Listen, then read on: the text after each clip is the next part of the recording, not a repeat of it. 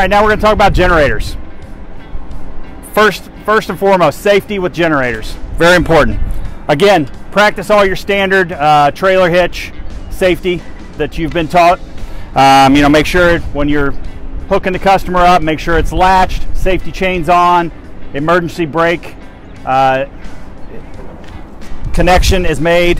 That way, if it does come off, that's going to throw the brakes. You've got a leveling jack up here. We do have a flip tongue on ours. Not all manufacturers put a flip tongue on theirs. Make sure it's secure. You've got your leveling jack. Try and get it as level as possible. So we've got DOT rated lighting and reflective strips all the way around the unit. We have a sound attenuated enclosure with lockable latches. You can put a padlock on every single door on this unit. Once you open these up, we've got a heavy duty automatic door stays. It's going to keep that door up. Your maintenance guys are not going to get hit on the head.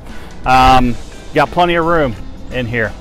So both sides, we've got a safety guard over the engine and the radiator fan. So nobody's going to stick their hands in there. Battery disconnect switch. If somebody's doing maintenance, you know, you don't want anybody to walk up and be able to turn it on. So make sure you use that safety battery disconnect switch. Also, that's one of the big features.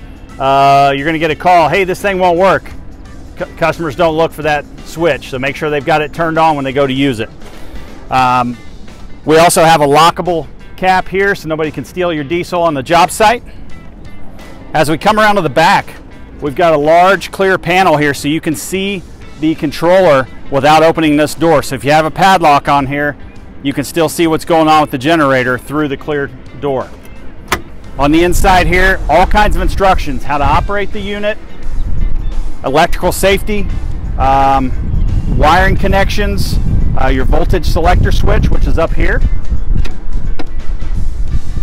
So, big thing, there's a safety interlock here. This is going to shut the generator down if somebody opens this door while the unit's running. You don't want anybody to change the voltage selector switch while it's running. It will tear the generator to pieces. You've also got your voltage regulator potentiometers in here. Shouldn't have to touch those as a user. That's more for your maintenance guys. Coming around to this side, very important, we've got an exposed e-stop, emergency stop switch.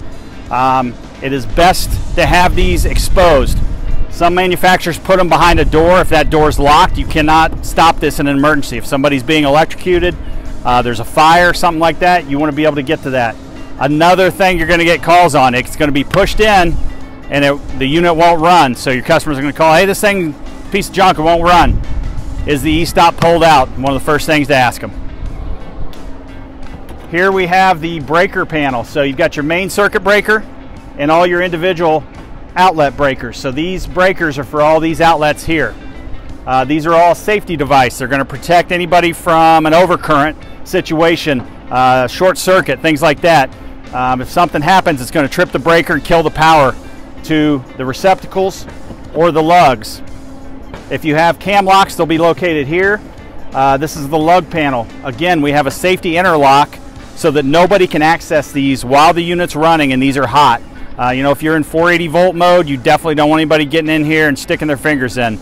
If this is out at an event where there's going to be kids present, you know, they're prone to open doors and look inside things. So you do not want them to be able to access those while they're hot.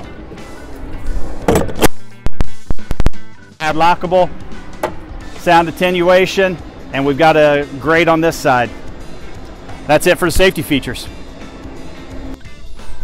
All right, from an operating standpoint, when this goes out, if you need to go over it with your customer, first thing first, what voltage do they need? The standard settings are going to be 120/240 single phase. That's like you have in your home. 120/208 three phase. And 277/480 three phase.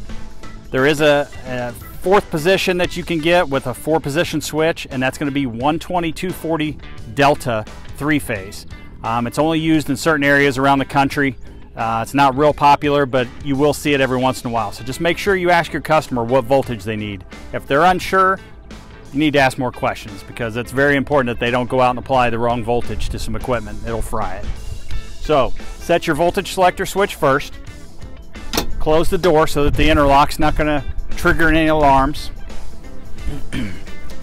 Come around here, turn on your battery disconnect switch. That's going to supply power to everything on board. Come back here, you can turn on your controller power. That's going to energize the controller.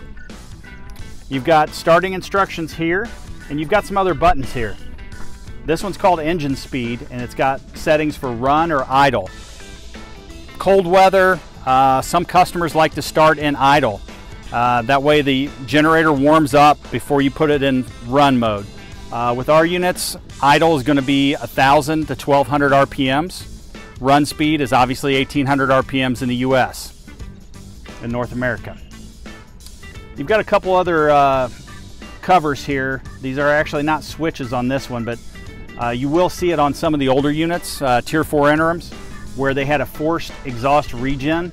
You've got to turn that on or off. With the Tier 4 finals, you no longer have to do that. They automatically do it. The ECU controls the regen on the John Deere units, and the Isuzus use a system that where you don't need to do forced regen. You've got an option here for fuel transfer pump. If you do have a day tank or an auxiliary tank that's feeding this unit, you can request that, and there will be a switch there. And then we've got another place there for different options that we offer. Down here, you've got operating instructions. So step by step, it tells you what to do in order to start and stop the machine. You've got your wiring connection diagram here for the lug panel that corresponds to the different positions on the voltage selector switch. So this has powered up. We've got our main breaker off and the doors closed. So the starting instructions that you go through.